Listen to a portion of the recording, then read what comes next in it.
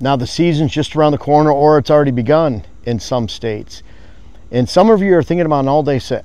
You're gonna pack everything out, you're gonna fill up your backpack with goodies, snacks, something to drink, and you're gonna sit all day. You're gonna go Mr. Hardcore or Mrs. Hardcore. You wanna go in there and hit it hard all day, and you're gonna put your time in because more time equals more deer, right? Well, most of the time the answer is wrong. There's a smart way to hunt.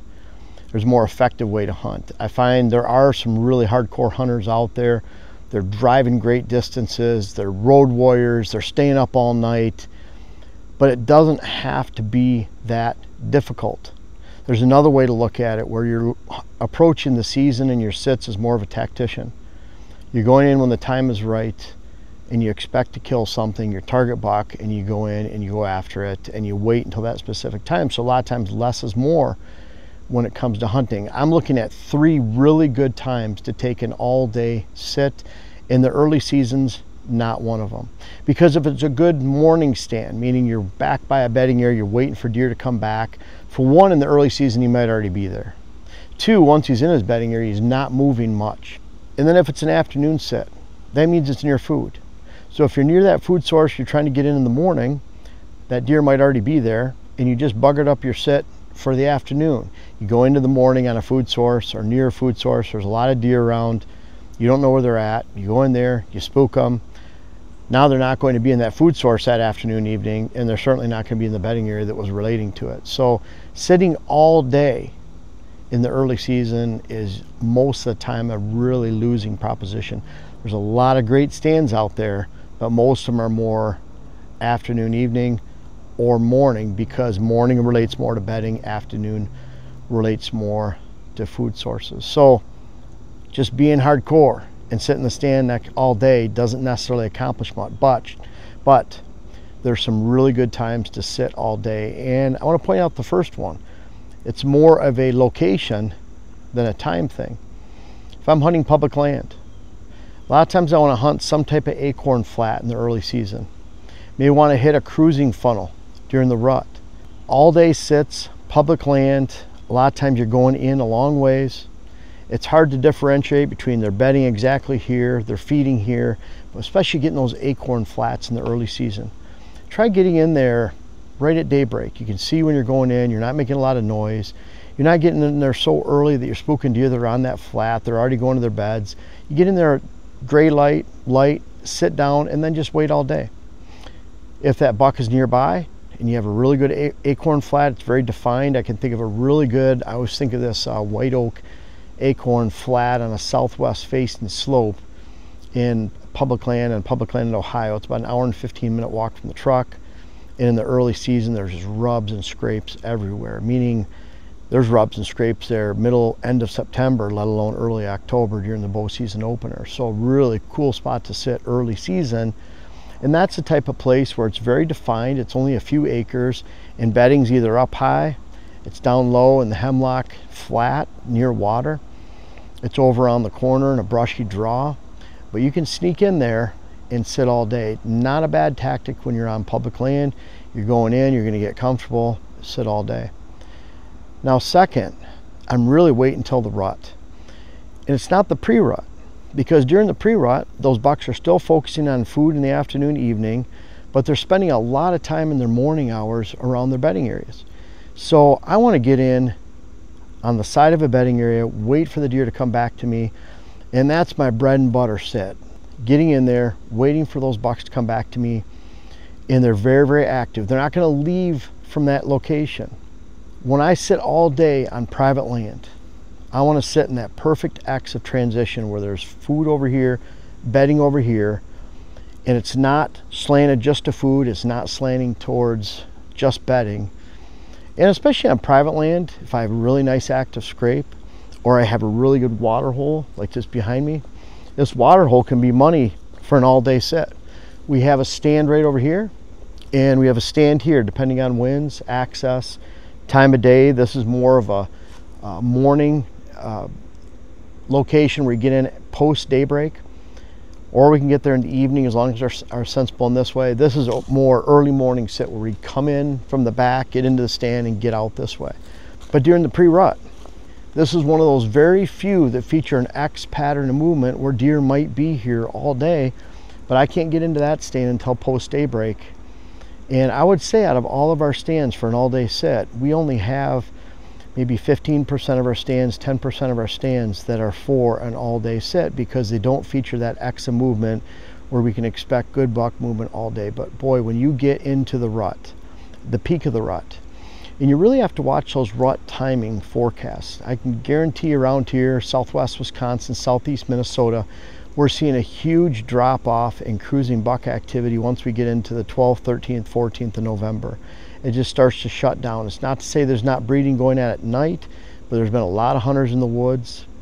Peak breeding to me is more 5th, 6th, 7th in November around here, and you see that decline. See, a lot of these states don't figure in the second rut. So you get this big bump of rutting activity in early November, then you get another decent bump in December, and then a tiny bump in January, and they'll just take that entire average.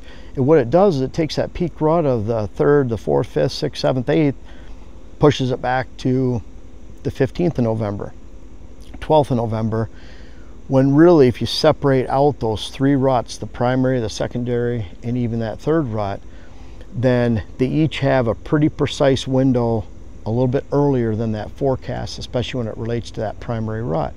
When you get into that peak rut time, that's when bucks really start to move. It's not like the pre-rut where they're going into their little bedding area. They might put on 3 miles, but they didn't leave 10 acres. That's why I want to be sitting on the side of that 10 acres, and you're going to have a really good opportunity. But when it comes to sitting all day, I might sit all day in a time like that. But I'm going to leave that morning stand and I'm going to go to the afternoon stand that relates to food, maybe a water hole, and then maybe have that perfect X of movement. But again, there's not a lot of those out in the woods. And so you look at that opportunity on public land where maybe I'm going in sitting all day on a nice acorn flat. Maybe I'm getting in there a little bit more during daylight. I can see, I can stalk to my stand location, getting in that spot, and then I'm going to sit till dark.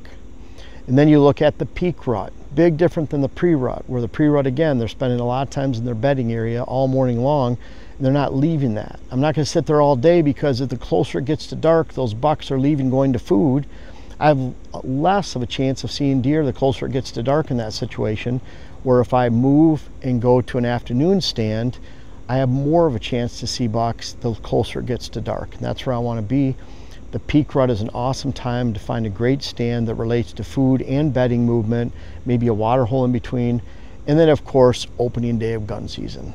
I love to get in early, sit all day, let neighbors push deer to me, let neighbors move around, and then I'm sitting till dark. But what I find is after that first day, a lot of times I'm not going out in the morning that second day because those deer have been pushed around, those bucks get to where they want to hole up, and they're already sitting tight before it gets daybreak. So if you go in there, maybe you have that opportunity where you can go in through open hardwoods, you know there's no deer around, it's well away from food, you get into a stand location, you're not going to see deer for an hour or two on that second morning, but the conditions have to be perfect to make sure that you're not spooking deer going in. But certainly opening day of gun season, maybe that second day. And then I'll take some morning sits sometimes when it gets later into early December for that second rut. Sometimes you have that same X of movement by a certain stand during the December rut, that second rut that you can take. It features a big X. But what I find is during that second rut, although they might be moving all day, they're really slanting a lot of their activity to those morning hours or afternoon hours. And when it comes to afternoon hours, so many people focus on the afternoon, but what I find is those deer move, and studies show too, those mature bucks are moving about 1/3 as much in the afternoon hours of daylight than they are in the morning. So maybe you're thinking about this early season, you're thinking about loading up your backpack, going and sitting out all day. Think about scoring your hunt. I talk about this in my 2018 all-weather whitetail book, where we talk about scoring your hunt, meaning you look at early season, you have a score of a morning and you have a score in the afternoon. Look at it as 10 out of 10, both mornings. You have a possible 20 for the day. If you're sitting in a great morning stand, meaning it's closer to food, it's in a transition, that's a horrible afternoon set. So you might have had a 10 out of 10 morning set, that afternoon turns into a 1 or a 2. So very low score. Think about during the peak rut, you get a chance of 3 scores, middle of the day, morning, and afternoon. You want to sit in that perfect X and sit all day, go ahead and do so. But a lot of times I'm sitting, even at that time, I might sit out in the woods all day, but I'm taking a seat that captures that morning movement all the way up until about 1 o'clock.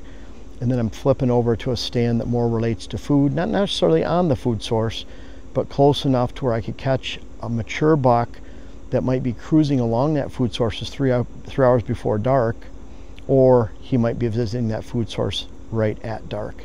And that's why I like moving. That's why rarely do you have that perfect stand. So if you're planning on going out and sitting all day, opening day, early season, think about being a little bit smarter hunter and think about, I might want to go hunt here in the morning because it relates to bedding, or a long acorn movement back to bedding. And then maybe I want to go sit here in the afternoon because it relates to food. Look at the score of each sit. Try to think of it that way. That helps me think of it. Just, I'm a numbers guy. And bottom line is, try to maximize every sit that you have. Don't look at it like I spend more time in the woods, it's going to make me more successful. Instead, look at it, where should I be in the morning and why? Where should I be in the afternoon and why? And often you'll find that's a completely different stand location, and you can apply that just about to the entire hunting season. You know, what a year it's been. I really appreciate all of your support. Thank you so much. I wanted to point out we still have our Earthway spreaders. We're always going to have those for sale on Pure Wildlife Blends, WHS. Great Christmas presents. Again, we're scheduling for clients right now. It seems early, but the season goes by early. Typically, between the 4 or 5 of us will go to properties, 5, including Wes, and then Joe, Kevin, Dylan, myself. Typically by the end of December, we're all booked up. I have about 300 properties across the country. So now is the time to book. Check out info at whitetailhabitatsolutions.com. Jesse will help you book your time. Also, our web classes. This is a really big time where people are starting to purchase those web classes to help them with hills and thermals, hunting the rut, and then especially towards the end of December, we're getting into our how to design your whitetail property. A great alternative to actually having one of us out to the property. Boots on the ground are always better. Check out Digital Land Management, which is something new we're working on. We'll continue to work on that. And then of course, we really appreciate all your support. We have more hats, more t-shirts on the site. The books are always there, and want to thank you. Thanks for checking us out, and appreciate you.